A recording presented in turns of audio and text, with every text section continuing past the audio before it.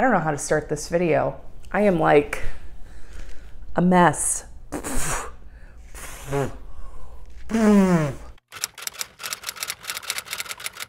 Hello, hi, happy Pride Month. I was trying to figure out what do I want to do for my first Pride Month here on BookTube. And I noticed that a lot of other booktubers have been making really awesome videos where they say, these are the 15 Pride Month books that you should read, and you should go watch those videos because they have great recommendations and they're very well done. One of the first videos I made on this channel was a list of books that I recommended to a bunch of fictional characters in one of my favorite podcasts. That will be linked down below. I want to make this video because if I am going to do a Harry Potter dedicated video on my channel, I want to do it responsibly. And I think going out of my way to make specific queer, specifically trans and non-binary recs to the characters that J.K. Rowling created, that's a pretty good use of my time, if I do say so myself. All of that to say, I'm a giant troll. I'm making this video specifically to be annoying to J.K. Rowling and her TERF followers. That's basically it. So if you would like to hear some really great recommendations by queer authors that feature queer characters, and also be on the troll bandwagon with me, stick around because this is going to be a good time. The first character that I want to make a recommendation to, I don't think is a surprise to anyone. I'm going to make two recommendations for Harry James Potter, the boy who lived, the chosen one, the youngest seeker to ever get on the Gryffindor Quidditch team in a while, I don't remember. The first recommendation I want to make for Harry is Peter Darling by Austen Chant. Austen Chant is a trans author. This is a Peter Pan retelling, and the hook of, do you see what I did there? The reason I wanted to recommend Peter Darling for Harry is because I think out of everyone in the series, Harry would understand what it feels like to be a boy who feels misunderstood, who doesn't fit in with his family, and to go to a magical world that he gets to escape to, which is exactly what Peter does in this book. The writing in this book is magnificent. It's incredible. Austen Chant is an incredible writer. Their writing is so evocative. The characters that they write are so relatable and human and very charming and likable as well, especially James Hook in particular. He's a very charming fellow in this retelling. And I read this book in one sitting. I read it in one day. I couldn't put it down. I'm not a big fan of Peter Pan, if I'm gonna be honest. It's not a foundational text for me as a reader, but I love this retelling. My second recommendation for Harry is Every Heart a Doorway by Seanan McGuire. I think it's kind of obvious what themes I went with when I was recommending books for Harry. This is another really great example of children going on magical adventures and not feeling like they belong in their family of origin. This book is also, like Peter Darling, incredibly written. Seanan McGuire is an incredible author. She is also queer. She is specifically pan/bi and demisexual. She also has one of my favorite trans characters in any book I've ever read. I cannot remember his name, but he is the son of the woman who runs the school for wayward children. He is incredibly kind and creative and talented and brave. When I was making this list, it was really important for me to recommend books about really incredible trans characters for Harry Potter. I think it's kind of self-explanatory, but just to be completely blunt, Harry is J.K. Rowling's golden boy. I wanted to make sure that I gave her golden boy some stories about really incredible trans characters because, again, this entire video is a giant troll on J.K. Rowling. There you go. I also want to highly recommend listening to the Wayward Children series on audiobook. Shannon McGuire narrates this book in particular. I think she also narrates all of the other ones. I can't remember, but I thoroughly enjoyed listening to the audiobook on this. So really quick, Peter Darling by Austin Chant and Every Heart a Doorway by Shannon McGuire. These are my recommendations for Harry Potter. My second character that I want to make a recommendation for is Hermione Granger. I have two more recs for her. The first one is Wake, The Hidden History of Women-Led Slave Revolt by Dr. Rebecca Hall and Hugo Martinez. Dr. Rebecca Hall is queer. I don't know if she's a lesbian or she's pan or bi, but she is married to a woman, so there you go. I know that recommending a graphic novel for Hermione is like, why would you do that? But Hermione in the main series in particular is very interested in abolition, specifically for the house elves. So I think she would really appreciate this story because not only is this a story about people taking back their agency and their power and fighting against their oppressors, but it's also specifically women who are being highlighted. The art is very interesting. It's very vivid. It's very evocative. This book is definitely a graphic history about the topic that Dr. Rebecca Hall covers, but it's also a memoir about her story, trying to find information so that she can write this book in the first place. My other recommendation for Hermione is Amazons, Activists, and Abolitionists by Mika Kendall and D. Amicos. D. Amicos is queer.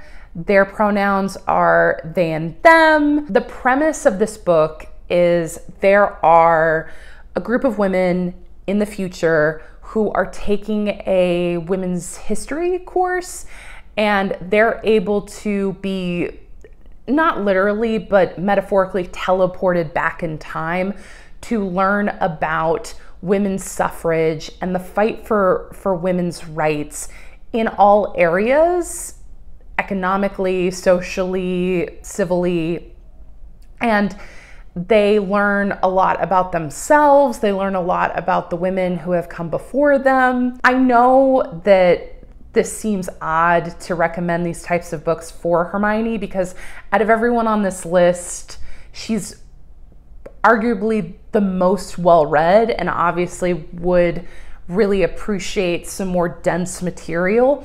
But I just think that out of all of the people on this list, Hermione would objectively appreciate what is going on in these books, the things that the authors are trying to say. She would get so much out of it. I'm recommending Wake and Amazons, Abolitionists, and Activists for Hermione Granger. The third character that I want to make some recommendations for is obviously Ronald Weasley. I started with the Golden Trio. I don't think it's a shock to anyone. I want to recommend for Ron Beneath the Moon by Yoshi Yoshitani. This is a collection of myths, folk tales, fairy tales from all around the world. I think, first of all, Ron would be really interested in reading this because these are stories that he's never read before. They're all Muggle stories. He has no reference for them at all. So I think, first of all, he would be very interested to read it because of that. And we also know from the seventh book that Ron loved being read Tales of Beetle the Bard as a young boy. So we already know that he enjoys these mythic folk tales. It's what his mom read to him over and over and over again. He loves hearing these stories. And I also know that Ron is not the most studious of the trio. So I think he would, be totally fine with reading one page and then like seeing the accompanying illustration that comes with all of the stories that are in here. I think this would be very accessible for Ron. The second recommendation I want to make for Ron is The Empress of Salt and Fortune by Ngugi Vo. This is also very short. This is a novella. I think this is 100 pages. It might be less than 100 pages in length. It's very short. It's very well written. It's very engaging. And the author is queer. I also super recommend the sequel of this book. I am so hyped for the third one. These novellas are about a non-binary monk who goes with their talking crane, I believe it's a crane, if I'm remembering correctly, and go to a bunch of different locations to basically accumulate stories. They're a part of a religious order where the point of the religious order is to preserve as much history as humanly possible. Gonna definitely recommend The Empress of Salt and Fortune and Beneath the Moon for Ronald Weasley. Again, I think these would be complete bangers for him for all the reasons I said before. The fourth HP character that I want to make some recommendations for is Professor Headmaster Albus Dumbledore. I couldn't pass him up in this list because he's, I believe, the only confirmed queer character that we have in the canon. And also, like, the man makes the story happen. The first book that I want to make a recommendation for Dumbledore is They Called Us Enemy by George Takei. Again, I know it's weird that I'm recommending graphic memoirs for some of the most erudite of all of the characters, because Albus Dumbledore, whatever you say about him, is incredibly intelligent, and he would crush a giant book that I would recommend for him. I think it would be very important for Albus to read a book about a gay man who goes through some really traumatic things. And the reason I specifically want to recommend a book about the Japanese concentration camps is because he was unironically getting really, friendly with some Nazi-ish things that his boyfriend was trying to, get him to go on the bandwagon with. I know as an older man, he doesn't subscribe to any of these ideologies, but I just think it would be really helpful for him to read the firsthand experience of a person who was subjugated because of characteristics that they had literally no power to control or change. The second book I want to recommend for Albus Dumbledore is The Black Tides of Heaven by Neon Yang. This book is written by a non-binary queer person. This book is about two twins, and they grow up in a society where gender is not something that is forced upon you at birth. So for the first 18 years of your life, you don't have a gender. You are androgynous. You do not identify with any gender presentation. You are referred to with they, them pronouns. And it is only when you become an adult you decide what your gender expression is. I think out of all of the characters, Albus would really get on board with what Neon Yang is doing here. Like what they're trying to talk about, the ideas they're trying to explore as an author, the story that they're trying to tell. I genuinely think that Albus would really appreciate what is going on here. So I really want to recommend The Black Tides of Heaven and They Called Us Enemy for Albus Dumbledore. The fifth character I want to make some recommendations for is Severus Snape. The Half-Blood Prince, my man, love Severus Snape. Is he messy? Yes. Did I write fan fiction about my OC falling in love with him? Yes, I did. The first rec I want to make for Severus is Kiss Number 8 by Colleen A.F. Venable and Ellen T. Crenshaw. Even if these women aren't queer, it honestly doesn't matter because this book has such incredible queer representation in it. So this book is about a young lady who is trying to figure out why she just can't find someone that she wants to kiss, who she is attracted to. She's really trying to figure out her own sexuality, but she's doing it in an environment that is not open for her to do that. And then she finds out some stuff about her family that causes her to go on her own journey and figure out who she is as her own person. And I want to make this is kind of a silly recommendation, but hear me out. I want to recommend The Dragon's Bride by Katie Robert. Now listen, I think out of everyone on this list, Severus needs to read a sex book. And this is a book about a red-headed woman who falls in love with a monster. I just need to say more. Oh, the dragon man also has 2 dicks. So, you know, I think there's a lot that he'll get out of the book. I just had to. This is a great read, by the way. I know I gave this 5 stars, and I'm very excited for the second one in this series. It's about a kraken. I'm so excited.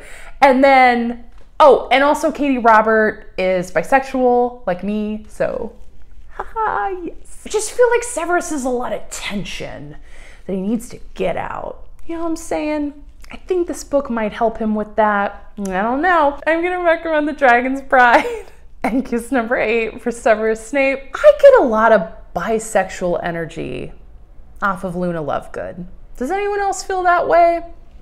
I don't know. Maybe I'm just seeing things that I want to see because Luna is a weird Ravenclaw like me. Oh, by the way, I want to recommend A Lesson in Thorns by Sierra Simone for Luna Lovegood because I think out of all of the characters on this list, Luna would be down for reading a book about a bunch of messy bisexuals. Am I wrong? Tell me in the comments, but I really get a feel off of her as a person that she would be very interested in reading a book about a group of friends who have a quasi orgy at the end of the book. I have a feeling in my heart that this is real. So seriously, this book is incredibly well written. The characters are super compelling. I'm very excited to read the second one. I just need to get my grubby little hands on it. Sarah Simone is bisexual, so she's definitely queer. And she writes some delicious queer stories, specifically this one. Very steamy, very compelling. The writing is so good. It's like, what is it like? I don't know.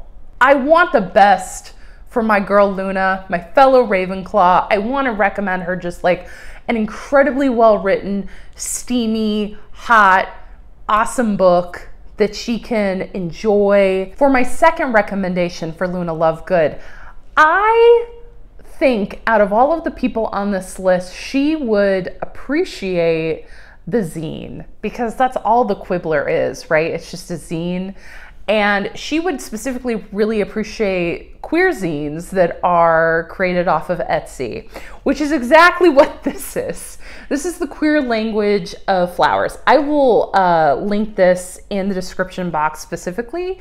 This is written by L.M. Zoller and Robin Elaine, don't know. The authors, if I remember correctly, are trans or non-binary, and they're also queer. They're in a relationship together. I think this is a bangin' rec for Luna. She would gobble this up. She would love it.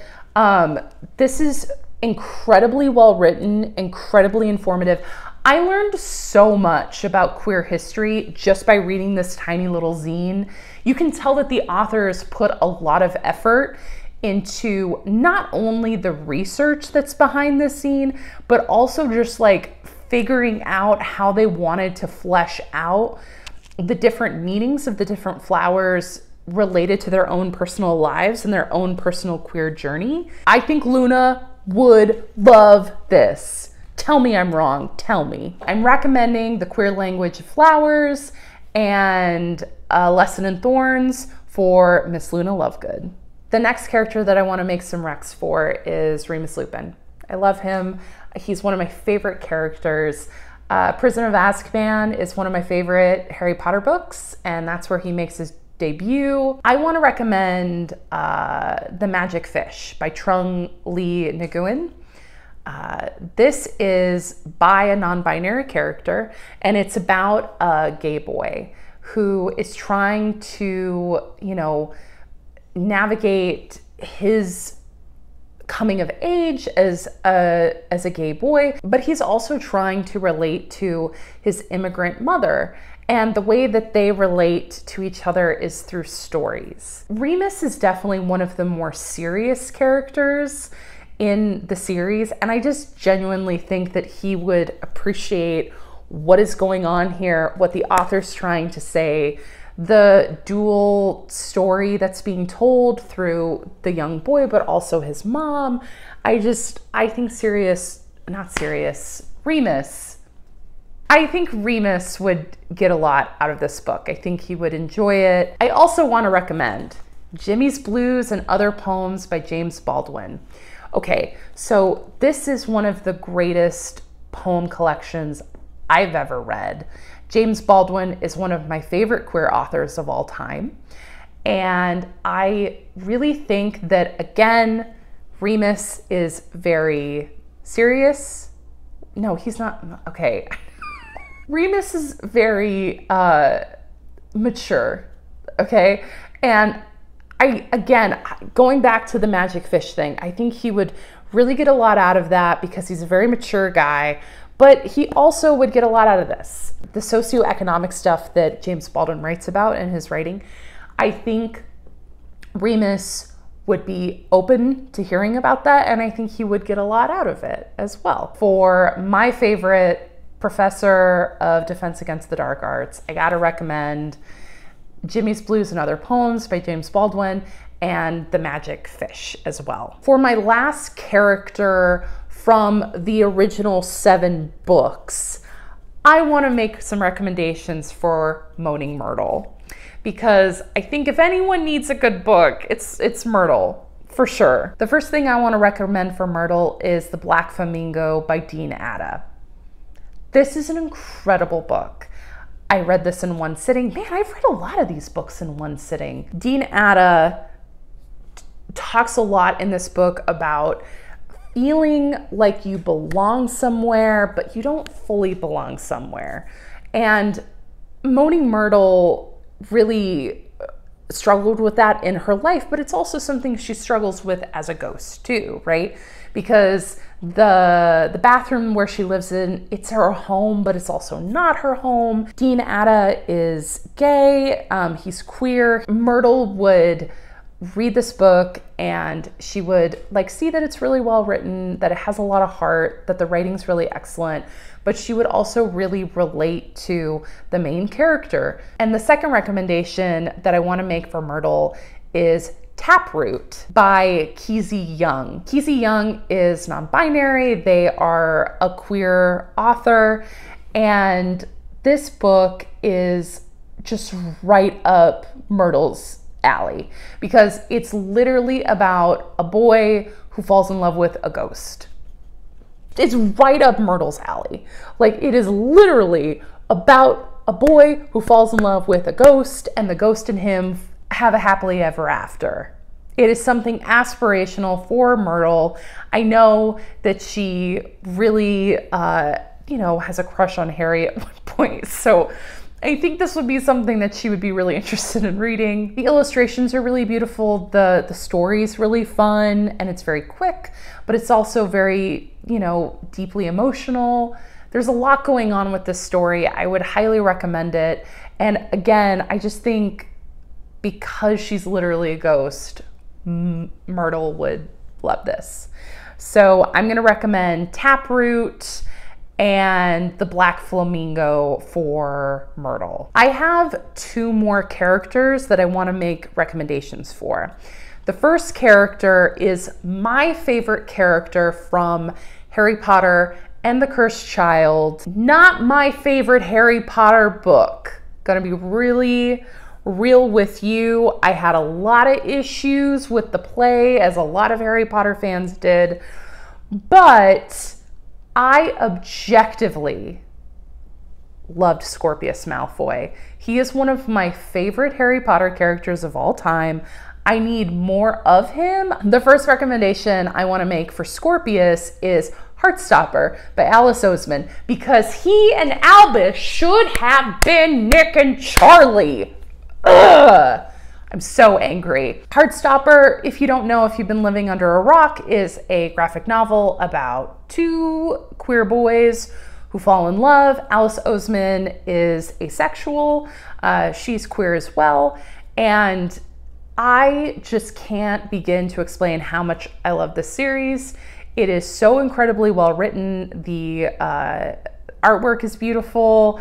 And this is just right up Scorpius's alley. And I honestly also want to recommend this to him so that he can do what he should have done and fall in love with Albus. The other recommendation I want to make for Scorpius is Camp by Lev A.C. Rosen. Lev Rosen is a gay man. This book is about a gay summer camp, and it's specifically about a main character who is more flamboyant in his presentation as a gay boy, but he fell in love hard for the typical alpha male gay boy at camp. And so he has decided that he is going to be more masculine in his presentation so that he can win over said alpha male gay boy. So I want to recommend Camp and also Heartstopper for Scorpius Malfoy so that he can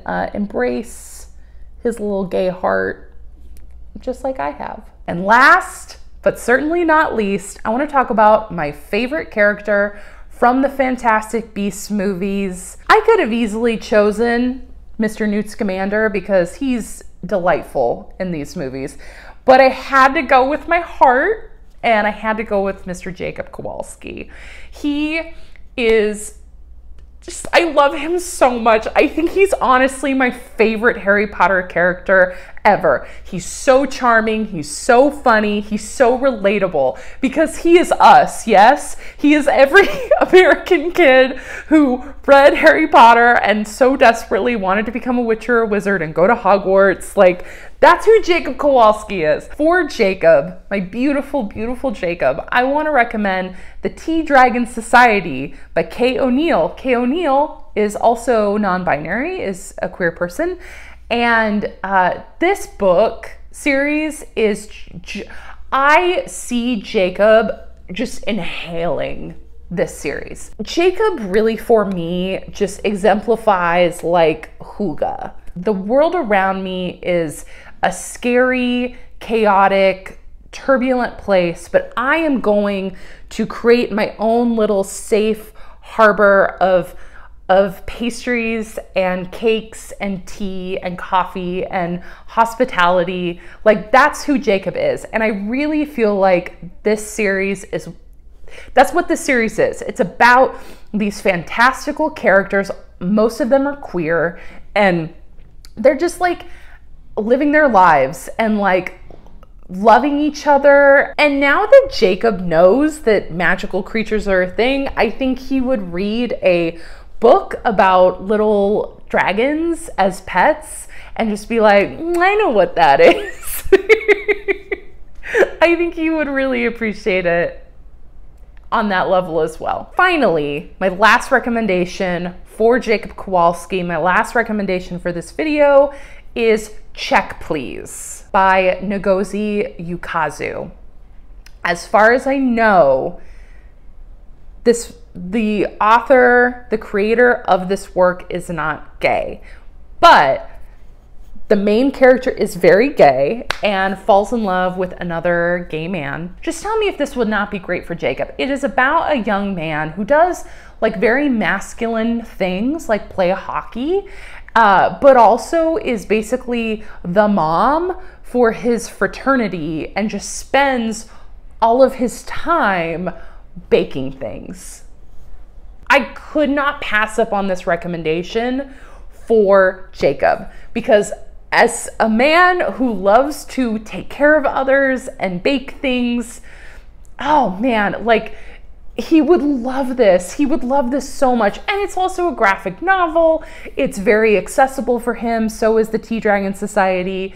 I genuinely think that Jacob would eat this up. Like, this is him. Like, he's the main character of this book is Jacob. It just, the only difference is that the main character is gay and Jacob is not, as far as we know. So I really want to recommend Check Please Volume 1 and the Tea Dragon Society for Jacob Kowalski. I think they would be perfect for him. I just love Jacob so much. I want him to read these books and be happy.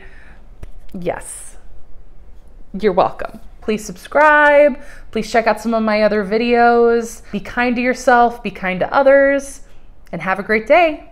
Bye.